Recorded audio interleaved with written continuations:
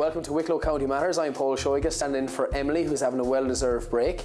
I'm here in the Avoca Gallery, and I'll be talking to Rod Coyne about art classes, his gallery, and the 1916 exhibition.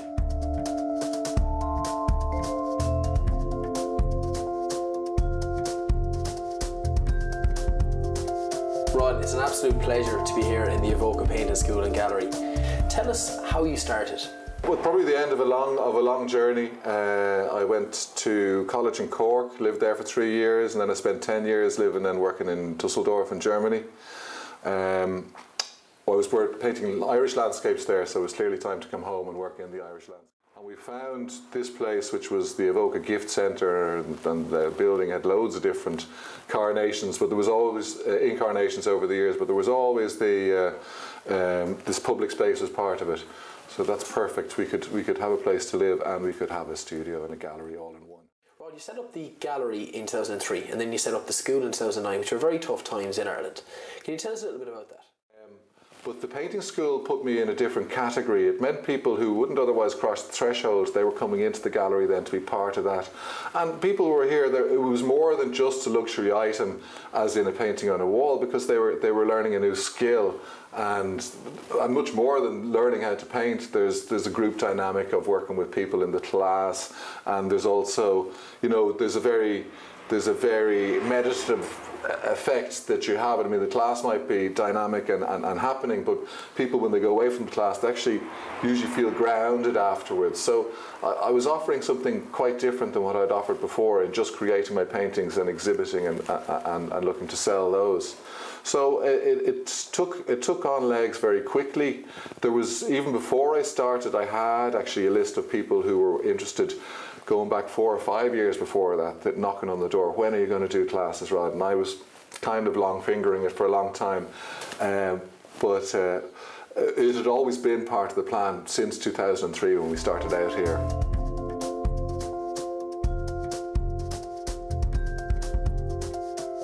Rod, there's a great saying where there's an artist in all of us. Is that true or false? Well, there's so many different aspects to that, but what you can definitely say for a fact is, you know, we'll probably all learn to drive, but we won't all be Formula 1 racing car drivers.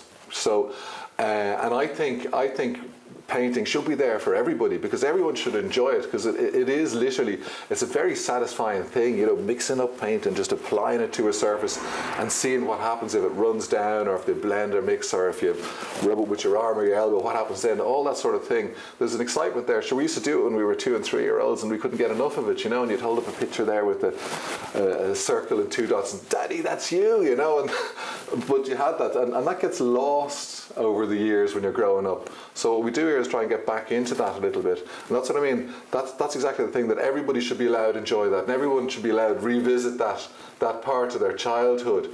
So it means that I can teach people how to paint. I can teach them a lot about painting, the nuts and bolts of it. I can break it down into bite-sized chunks, but I can't actually teach somebody to be an artist. That does come from the inside out, and you have to feel driven to want to become an artist, I think, you know, and it has to be your chosen field. Rod, have you many students that would have been under your tutorship and have gone on to set up their own gallery? I have plenty of students here, and you met one today, who'd actually studied in art college, and having left art college, gone off and done something completely different.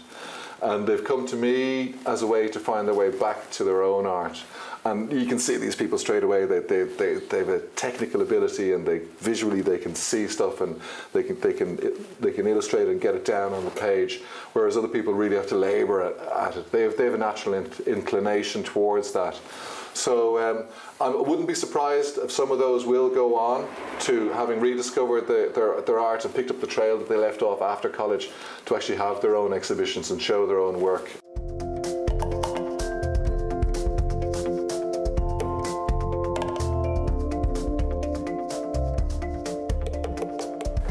Fiona, how did you hear about the Avoca Painting School? Well, I live locally, and I drive past it all the time, and I used to see the paintings in the windows and sort of thought, I'd kind of like to have a go at that. So then I knew somebody who was doing the classes and said they were really nice, so I thought, sure, give it a go. How have you found it so far? Well, great. I think for me, I really like the kind of loose style that Rod has with his painting, and I kind of find I'm more of an illustraty type of, when I do draw, that it's very kind of tight and illustraty. So I just thought it felt like it would be a good way to free up the way that I do art. Do you find it very relaxing and meditating working here in the art school? No, I find it a laugh. There's great banter, and I suppose for me, like, I find that on a Sunday evening I kind of think, oh God, now I've got to work on Monday, and then I think, oh, but that's okay, I've got painting on Tuesday. So it's actually a real piece of lightness in the week. And can you tell us about the piece you've done here?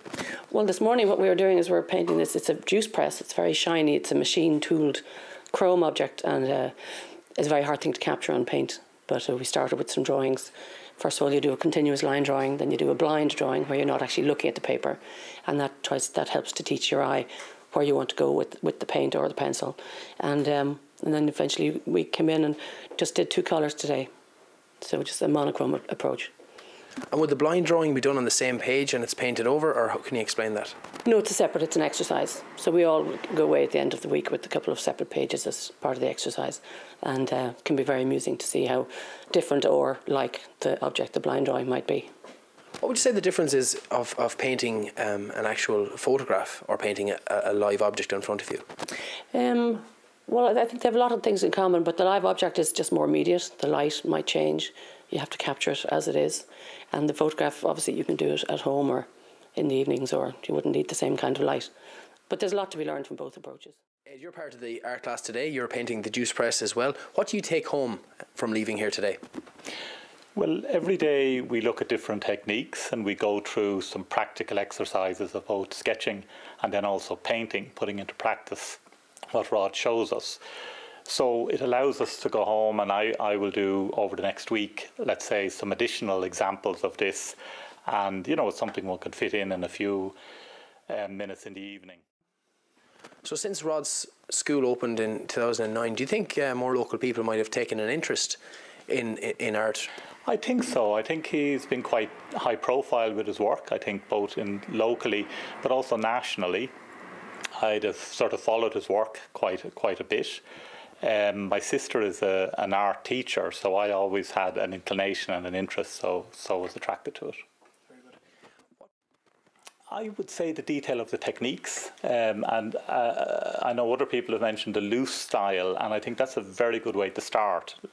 Don't be afraid of the paint, just get it down on paper, get used to mixing, and then nothing is ever a mistake. It's a learning process, and you keep moving on from there.